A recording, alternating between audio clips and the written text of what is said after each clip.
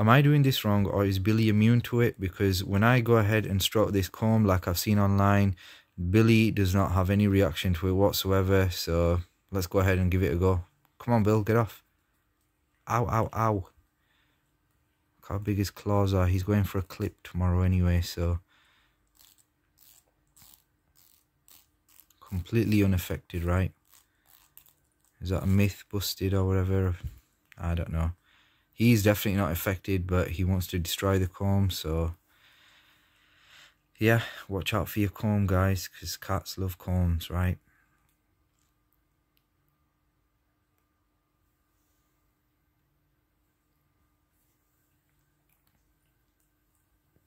Oh, he's off.